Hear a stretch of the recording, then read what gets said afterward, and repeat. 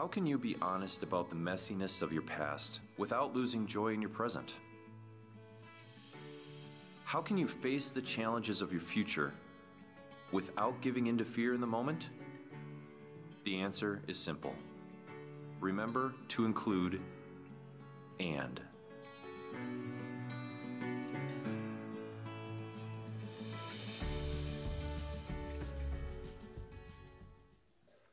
Welcome to week number 6 of our journey through the book of Titus, entitled "And." How long do you think it takes? How long does it take for someone to get a first impression of you? How long does it take for someone to look at you and decide if they want to get to know you better, have a longer conversation, invest their time or energy in a potential relationship? Experts would tell you, I found this in a Forbes article, that most entrepreneurs, most business people who live in the business world would actually tell you that in less than 7 seconds, someone will have enough information about what they think you're like, what your trustworthiness level is, who you are, in order to decide if they want to go any further, invest their time or energy in giving you that position, or maybe even want to get to know you better. When you hear those stats, that it takes less than 7 seconds in many people's minds, and almost every expert would say less than 30 seconds, how does that make you feel? That based on 30 seconds of time, people are going to identify you in a certain way, view you through a certain lens, think about you as a certain kind of person. Like when you hear that, how does it make you feel? If the first thing that's on your mind is, that's not fair, that's not right, I'm being judged without any knowledge, okay, that might be true. But you know what? Doesn't change the reality. You might not like it, you might not want to hear it, you might not care, but it's real. And then there's this. If first impressions are that powerful, what about the compound interest of impressions? Not just the first impression that you give, but what about those relationships you have, the interactions in your life, the people that surround you? How about the compound interest of the impressions? That if you're working in the same cubicle, if you walk your dog on the same sidewalk, if you live under the same roof, if you're connected in the same family, if you attend the same school, if you go to the same gym, if you stop each and every day at the same coffee shop, what about the compound interest of impressions? Like, what message do you send over and over and over again, and what's the impact of that message? It matters. We all know it. And whether we like it or not, it reveals a lot. And here's how I know that. Many of you know that I have this crazy habit of getting up at 4:20 each and every morning of the week, getting to the gym by 4:45 a.m. and working out. And there's a lot of you going, that's just crazy. Okay, that's part of my identity then. I'll take it. But you know what? There are a lot of other crazy people like me. In fact, if you go to any gym and you work out regularly at the same place, you're likely to probably go at the same time. And there is a group and nucleus of people who I've crossed paths with, interacted with, been with the gym at the same time, because that's what people who want to work out early to avoid a large crowd of people do. And they've been the same people at Planet Fitness over the last 6+ years. That my wife and I show up and they're there. They're in the same areas. They're walking on the same treadmills. And I guess if I took out their earbuds and listened to what television show they were watching, it would be the same one. And I know your impressions matter because of one of those people. A lady who worked out at the gym at the same time, who talked to everyone she could come into contact with, as one of those people at the gym who Pastor Tim looked at and said, you know, you're here for a reason. Like, we're working out. This is not social hour at the coffee shop. But that was her. And she talked to my wife, and they interacted, and they got to know each other, but not me. Like, I'm at my bench, I'm lifting my weights, I'm moving from place to place. I might give you a nod occasionally, but this is my space and my time. Until one day I saw her talking to my wife, and then I got in the car and I said, what were you guys talking about? And she said, I don't think you're much going to like it. I'm like, why is that? And she said, because it was about you. And I said, about me? Like, did I not wipe down the bench after I was done and get my sweat off of it? And she's like, no. She came up to me and said, so your husband's a pastor, right? I was like, yeah, he is. And she said, huh. He's not very friendly like I would expect pastors to be. He's kind of rude.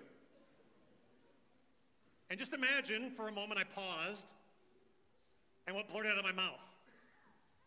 That's not right. That's not me. That's not fair. Like, I'm at the gym to do a job, to get my lifting in, because I care about physical fitness. And my wife goes, no, that's you. Like, I've told you this when you come into my office to get your teeth cleaned, that there are people there who don't go to church all the time, and you're kind of rude. Like, you're there to get a job done, to get your teeth cleaned, and you kind of walk in, you don't talk, you don't smile, you don't say hi, you don't ask how your day's going, you just go. She's kind of right. And I mumbled a little bit, and I said she's not, and then I had to realize she was. And while not intentional, it gave an impression. A far more important impression than about the ones I give off to the world, about what kind of husband I am, or what kind of dad I am, or what I do as a living and how hard I work at it. No, it had spiritual implications. And that's what the Apostle Paul in the book of Titus today is going to remind us of. In fact, he's going to tell Titus, I want you to remind God's people of this. It's this very important truth that I want you to take away, and then I want you to see God's and for today and how we attack it and how we apply it to our life of faith. And here's the statement: how you live, the words that you speak in your cubicle, the way in which you carry yourself as you walk the dog down the sidewalk, the things that you do as you're walking through the aisles of the grocery store, the tapping of the feet, the frustration, the tone of your voice when you get to the register and impatiently want to get out of there as fast as possible. How you live, how you walk, how you talk, the nonverbals that you carry yourself with says a lot about your identity. Not just the individual Tim Glende, who's husband, father, worker, pastor, friend, neighbor. It says a lot about your spiritual identity, which has far deeper consequences when it comes to impressions, because they have lasting implications. And the Apostle Paul knew that. He knew that was true for Christians 2,000 years ago, and he knows it's still true for us today. So I pray that God speaks to your heart today to consider how you live, because of the message that God longs for you to send about who you are. A holy, loved, redeemed, name written in the book of life, child of God. And there's two important things to remember about that lifestyle that the Apostle Paul is going to give us today that he wants us to display. We're starting in Titus chapter 3, verse 1 today, and these first three verses give us our first truth. The Apostle Paul says this: remind the people to be subject to rulers and authorities, to be obedient, to be ready to do whatever is good, to slander no one, to be peaceable and considerate, and always to be gentle toward everyone. The Apostle Paul in this section, before we go on to that last verse there, is really speaking now to the Christians in Crete and about their life in the world. Chapters 1 and 2 dealt a lot with how Christians interact with one another, how the Christian church is to carry out its ministry, what you're to look for in a pastor and leaders. So all sorts of things that were aimed at the church inside the boundaries of the building, inside the boundaries of the church family and their relationships and interactions. And now he's going to go outside of that circle, Because God's people live in a real world. Like we spend an hour here, an hour and 10 minutes here because pastor preaches too long. But out there, you're there for 160 plus hours of the week, right? It matters. And that's why Paul said to Titus, remind the people of these things. And so the focus is going to change on that interaction. And I would sum up Paul's words right here with one important truth about how you live and why it matters. That how you live reveals a lot about who you are. And it's found in your attitude.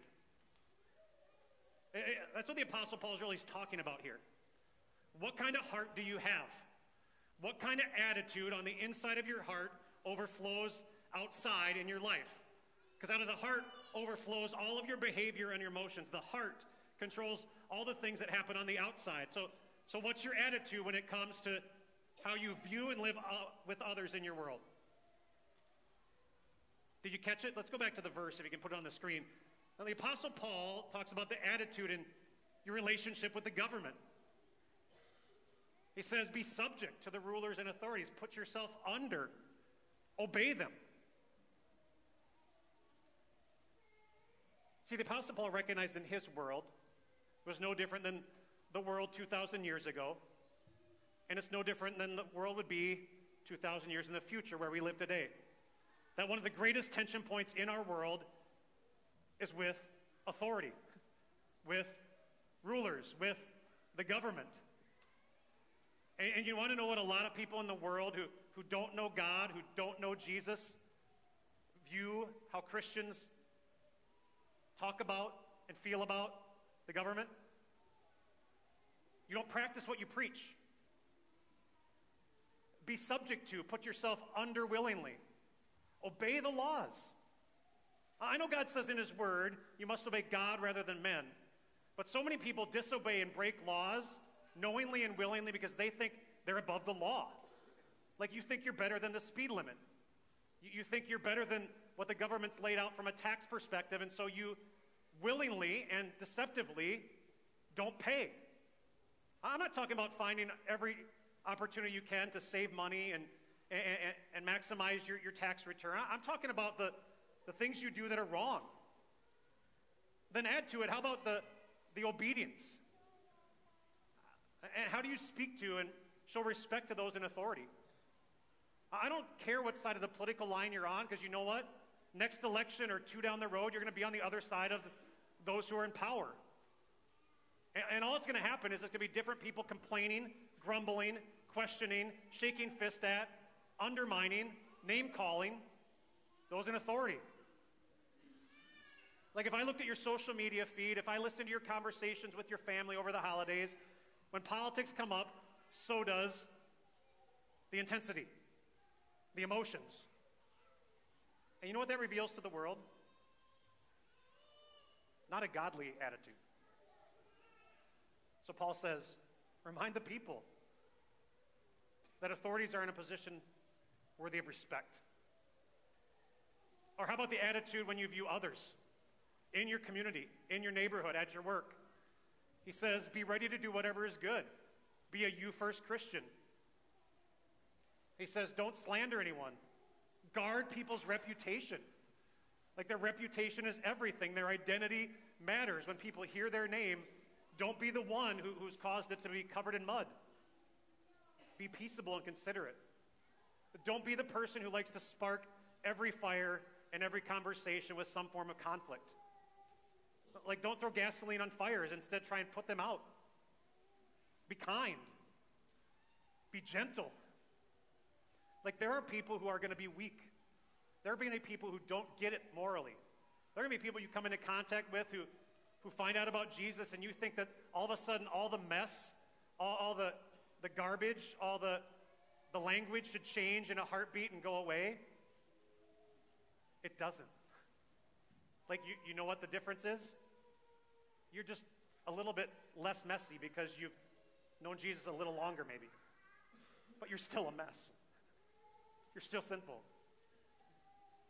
And so God says, be gentle and not in your face. And that all flows from an attitude. Are you a you-first Christian? Are you a Christian who wants to let others be first and you be second, who wants to set aside your rights because you long for others to know Jesus? Or are you going to be a better than Christian? I'm better than you. I know more than you. You're not as good as me. Your attitude matters. And that's why the Apostle Paul gives the next section, because we need to have an attitude adjustment to understand our identity. It's why he says this: at one time, we too were foolish. Notice how he throws himself in the same boat. Paul remembered the road to Damascus. He remembered that once he was a persecutor of God. He hated God. He was all about himself and puffing himself up and getting credentials and notches in his belt when it came to taking Christians down. He says, at one time we too were foolish, disobedient, deceived, enslaved by all kinds of passions and pleasures. We lived in malice and envy, being hated and hating one another. In other words, he said, I'm no different than you. And he would say, St. Peter and the core 922 Christians, you're no different than him or anyone else. Because there was a point in your life when you were outside of God. There was a moment in your life when God invaded your heart. And whether it was like Jack today and he'll never know any different, God willing, that his parents will bring him up to know Jesus and he'll never leave the faith. Or if it was when you were 35 and you came to know God. But all of us, by nature, by birth, are born outside of God, period. So we need to remember this about our identity in order to be the people God longs for us to be. It's the next fill in the blank as you're following along, maybe on your phones or in your notes. The Apostle Paul would said, how we live says a lot about our identity. So he says, be humble. Be humble because of who you were. And that's so hard at times, isn't it? It's so easy to feel like I'm a better than Christian because I've been a Christian for all my life.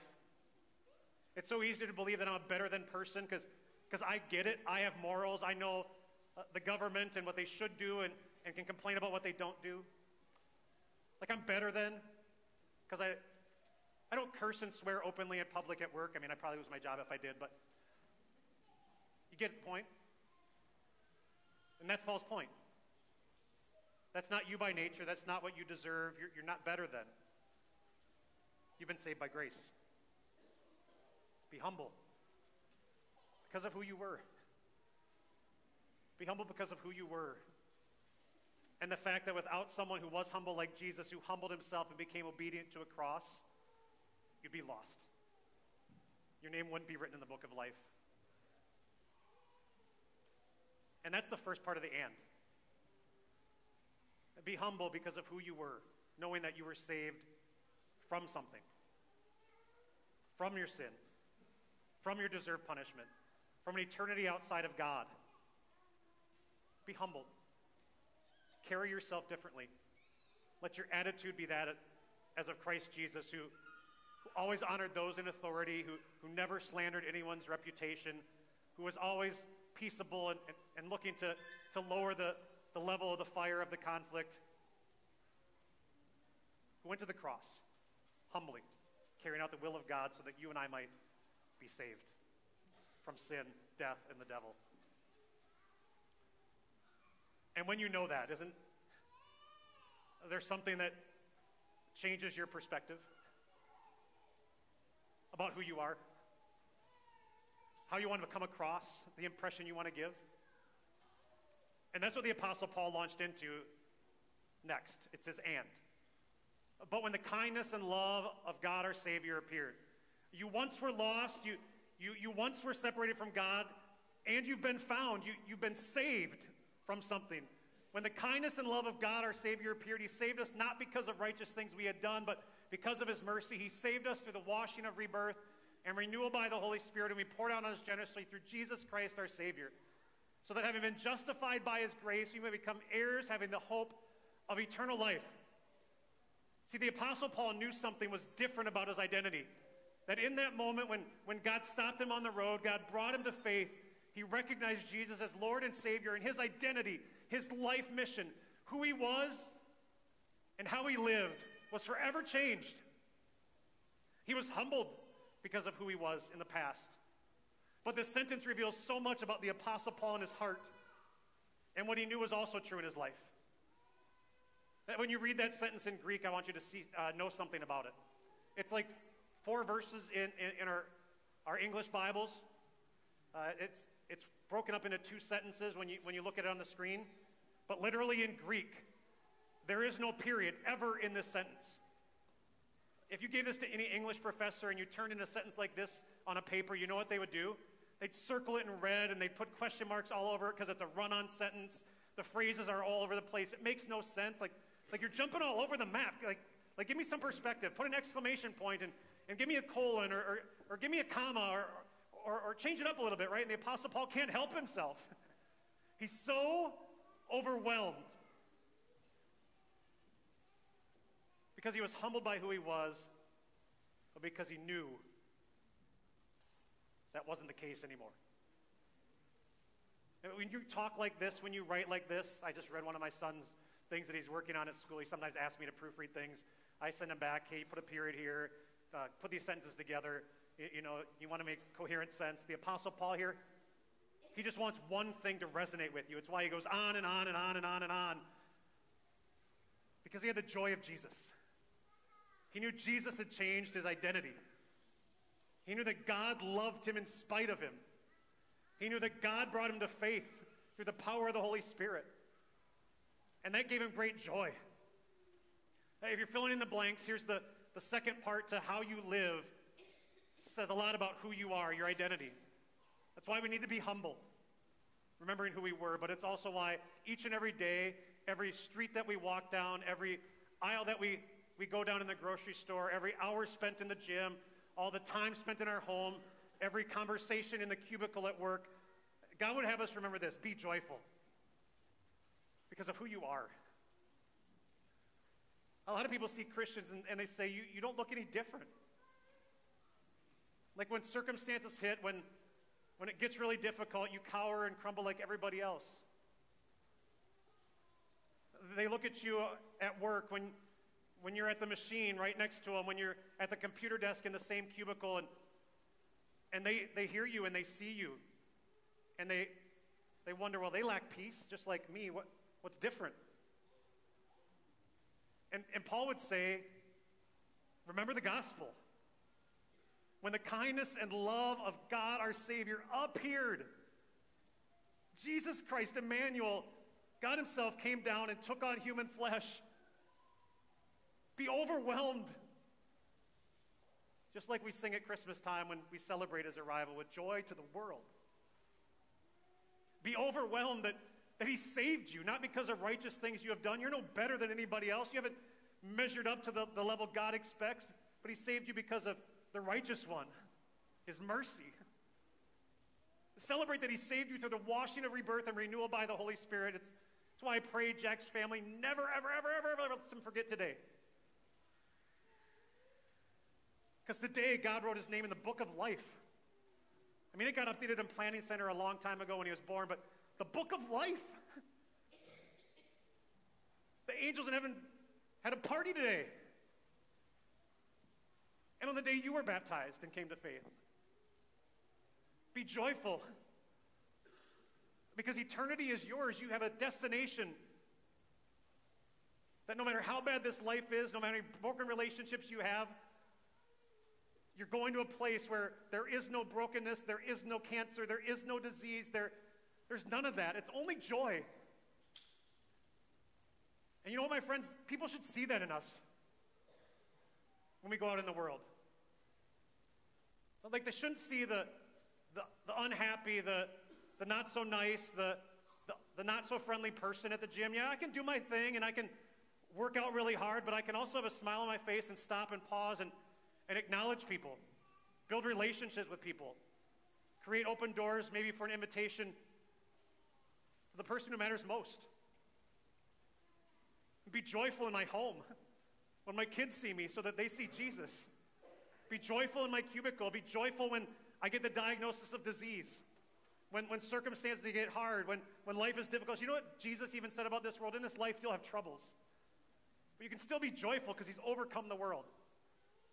This last Thursday, my son sent me a text message that had a Twitter post on it. How many of you have ever heard of Nick Foles? Quarterback for the Jacksonville Jaguars, MVP of the Super Bowl, even though he was a backup. This year, he got a big contract. He got to a new team. He was going to be the man. Like, he was going to take them to the next level. You know what happened on the first drive of the season this year? I think it was broken collarbone. Out 9 games. This last week, he got the clear to come back. He's playing this week, and he was at the podium this week doing some interviews before the game, and one of the people asked him, how did the last 9 weeks go? Was there ever a time where you were scared or worried or upset about your injury and losing the opportunity? Did you ever wonder that this Minshew kid, this rookie who came in, who became all the thing, was going to take your job and you weren't going to get it back? Because most people in the world would say, that's horrible, right? Like, here was your chance and it all fell apart. And you know what he said? Yeah, it wasn't fun. I definitely wouldn't wish it upon anybody. But you know, in the middle of that, God used it for my good. You know what? Super Bowl MVPs don't define me, he said. He said it was great, but when I held up that trophy, when you saw me smile, it was not because I got the trophy, but because God is so good. I have God. And this is like the gravy, or as Pastor Mike might say, this is like the most amazing sushi. Because I got Jesus. And I'm good.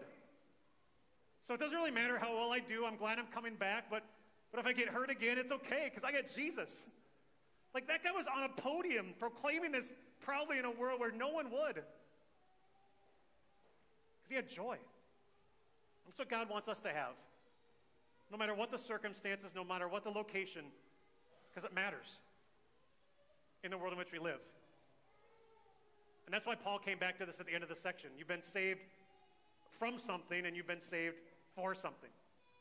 This is a trustworthy saying. I want you to stress these things so that those who've trusted in God, that's you and me, believers, those who have trusted in God may be careful to devote themselves to doing what is good. Stress this, emphasize this, be this, live this.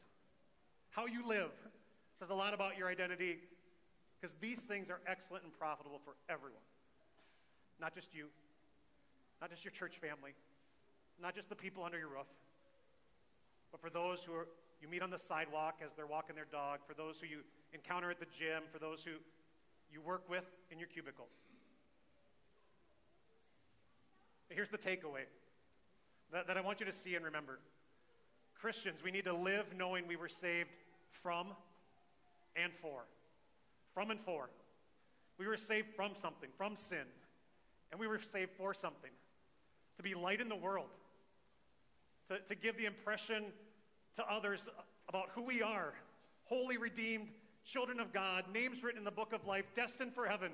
People who have joy and a peace that the world can't give, who have self-control in the face of temptation, who are gentle with their words, who are considerate with their actions. Because we've been saved from something, for something. And how do you do that, right? How do you live a joyful life? I'm going to give you something practical that maybe might help, because you wonder how, Pastor, every day when I go out into the world, when I go to my workplace, when I'm walking the streets, when I'm at a restaurant, how do I find joy in each and every moment, because life is hard? Well, I would tell you, be thankful. You know what thankfulness is? It's the most powerful human emotion. It boosts serotonin levels. Any expert doctor would tell you the more thankful you are, the more up you'll feel, the different nonverbals that you'll give. Be thankful. And here's how a Christian can live in a way that is thankful at all times. Here's the 3 things I would tell you to remember to be thankful for. And it takes about a minute. Maybe begin your day this way, stop during the middle of your day this way, end your day this way. Be thankful, first of all, for this thing. 3 things, if you're writing them down. Be thankful for what God did in your baptism. Martin Luther said, remember your baptism every day. Be thankful for your baptism. And as you're thankful for that, don't just remember, I got washed with water, pastor spoke some words, I wore a cute white dress.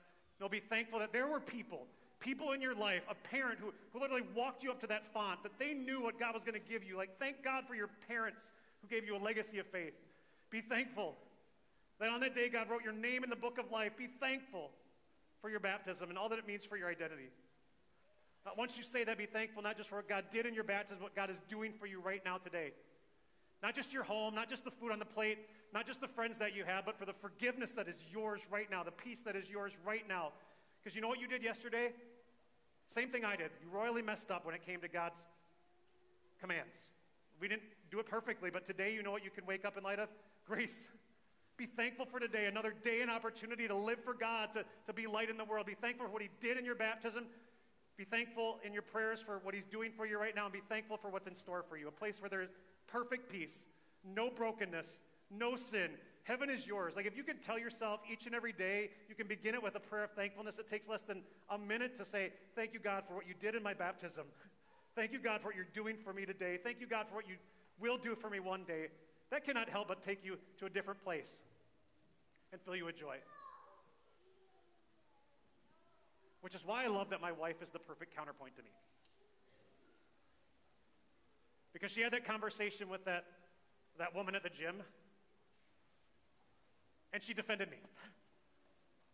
Like, no, that's not really how he is. You need to get to know him better. You should come to church sometime. And she did. In spite of me. And because of her. And it's been about a year, and she's come to church on quite a few occasions. And I thank God for that. I thank God for that. And not just that she came, but that she was a light bulb in my life. That said, we need to remember that how we live says a lot about who we are. Which is what one of the members on Thursday night said to her, because she was in church on Thursday night when I preached about this. And he went up to her and said, thank you for putting him in his place and keeping him humble. To which I said, that was in the sermon. Amen. Right? Amen. Let's pray. Heavenly Father, keep us humble because of who we were, and make us joyful because of who we are. How we live says a lot about who we are, our identity. And we want to leave this place, Lord, filled with joy because of what you did for us in our baptism, what you're doing for us today, because of where we're headed, because we want other people to see you, the light of the world, through us. And that's the and why we can do it. Because we've been saved from something and for something, that very purpose. Lord, give us strength to carry this out and allow us to be your light in our lives.